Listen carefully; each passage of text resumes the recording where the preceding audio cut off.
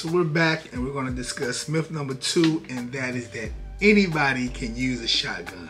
Man, I guess it's kind of like shotguns are a simple weapon, so anybody can use it, and there's some truth to it. But yeah, don't go for that. Alright, so the shotgun is a pretty simple weapon system, but using it in self-defense can be it can be complicated. It really can. First off, remember that the 12 gauge has it has heavy recoil. It's gonna, when you shoot it, yeah, you gonna buck. So if you pointing it, you better be aiming at your target and hitting, cause you know you might not be able to get as many shots off. It is uncomfortable. Secondly, it's not always easy. Let's say if you get to the point where you have to reload, it's not as easy to reload cause you're reloading one at a time. And plus, it has limited capacity. So I mean, most of them, what, 4, 5, 6, 7 shots? I probably wouldn't get a self-defense on 4 shots, but 5 to 7, that's not a lot. So you need to make sure that you know how to shoot this thing, aim this thing, hit your target to make it easier. Don't just think that anybody can just pick it up and shoot it. That is not the case.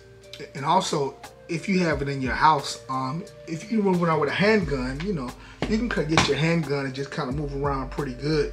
Shotgun, especially a full-size one, it's not as easy to be kind of maneuvering around the house with this shotgun. So if you are going to use a shotgun for self-defense, I would recommend getting plenty of training to make sure that you can use this thing effectively. Kind of like a revolver, simple to use, but in stress it can get kind of difficult. You have to make sure that every time you shoot, you need to pump it fully. If you shoot it and pump and don't pump it all the way and just kind of come back, that round might not load, it'll pop out. So you got to make sure you get that straight. If you are in a gun battle and you run out of ammo, you need to know how to make sure you have extra cartridges quickly, and you need to be able to reload them quickly.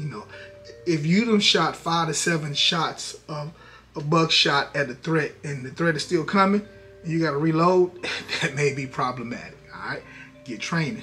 All right, so in my opinion, elderly, novice shooters, real, I guess, frail people, I wouldn't recommend the 12 gauge for home defense for them. But if you do, I just recommend getting training with it. Just don't go thinking, okay, I got a shotgun, I'll just use that. A lot of times in these gun stores, they'll try to sell first-time gun owners revolvers and shotguns.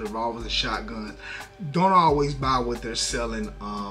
The revolvers and shotgun may not be the best for you. All right, so just check and see if it is. So if you got any questions about the shotgun, and anybody can use a shotgun, leave me a comment down below. Until then, you guys stay safe, shoot straight, keep training. We'll talk to you later. If you're a believer in the Second Amendment, please help us spread our message and defeat these social media anti-gun algorithms. We are a small channel, but you can help our voice be heard by leaving a comment, liking the video, subscribing to the channel, or even hitting the bell button to make sure you're notified when we push a video out. We're here to speak for you and make sure that your voice is heard and that your rights are not infringed.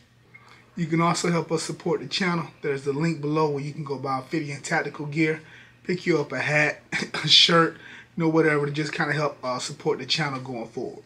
So until next time, stay safe, shoot straight, keep training, and carry a gun daily to keep you and your family safe. We'll talk to you guys next time.